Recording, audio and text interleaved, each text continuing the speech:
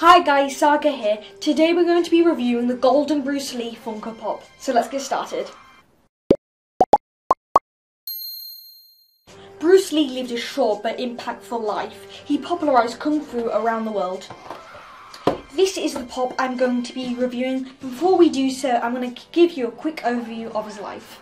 Growing up, Bruce got into a lot of fights with local gangs. After losing a lot of them, his parents got him enrolled in martial arts training.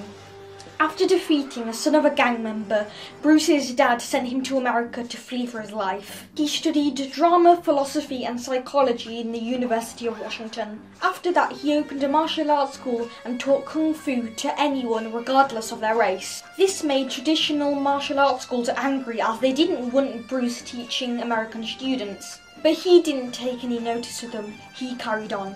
Bruce became notorious for his unstoppable punch and his 1-inch punch. His physical ability landed him the part of Kanto and Green Hornet. He also appeared in 2 episodes of Batman in 1967, A Piece of Action and Batman Satisfaction. Unfortunately, Green Hornet was cancelled after 1 season. Struggling to find work after this, Bruce Lee returned to Hong Kong where the Green Hornet was a massive success. He signed a contract to star in 2 new movies, The Big Boss and The Fist of Fury. Both movies were massive blockbusters. Enter the Dragon was released in the United States by Hollywood studio Warner Bros. In 1973. However, a few days before his movie premiered, he died after taking painkillers for a headache he had. His sudden death led to rumours about it. One theory said that he was assassinated by Chinese gangsters there to take revenge on him, while another said he was a victim of a curse. The family curse theory resurfaced when Lee's 28-year-old son, Brandon, who had followed in his father's footsteps to become an actor, died in an accidental shooting on the set of the movie The Crow in 1993. The young Lee was buried next to his father in Seattle Lake in America. Enter the Dragon was his biggest box office hit, eventually grossing $200 million. After that, Bruce Lee became a movie icon around the world. This pop is very nostalgic for me. I remember seeing it and I wanted to buy my dad it as it was his birthday, and I was like, this looks very good. So I bought it. Usually I don't really like golden pops, but I had to make an exception for this one as me and my dad are massive Bruce Lee fans. On the side you can see the classic dojo wall. There's an amazing black dragon pattern which is lovely. I also really want to get the Flying Kick Bruce Lee, but I haven't found any on eBay or Amazon which offer a good deal, so I might get one in the future, it all depends. Also, I didn't know this until recently, this is actually his signature that he has. So not only his signature, but also his kind of logo. I love how at the top he's just glowing, like he's like, I'm here, the Kung Fu Master, fear me.